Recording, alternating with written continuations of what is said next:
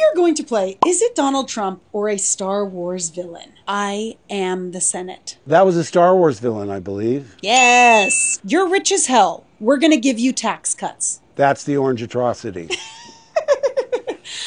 Yes. Unlimited power. Ooh, that's tough because they both could or would say that. I say it's 45. It's actually Emperor Palpatine. Him again? That's it, Okay. yeah. The problem here is Darth Vader redeemed himself. The former president is far worse than Darth Vader. I don't know if he's worse than Emperor Palpatine, but we'll see. Go on. Okay, we're going to give our police their power back, and we're going to give them immunity from prosecution. That's Trump. What I love about him is that he says what he's going to do, and you've got to believe him. Who would put into words what's in Project 2025? And you don't have to read all 922 pages. Just Google it. If you had that agenda, you would want to keep it hidden from the public so that you could get into office and then implement it. No, he's just got to say what he's going to do. Get rid of the Department of Education, fire 50,000 civil servants and put sycophants in there. Yeah, check it out. It's very scary. Let's have trial by combat. That was Rudy Giuliani. Nice, a twist. Yes. That was Rudy Giuliani. God.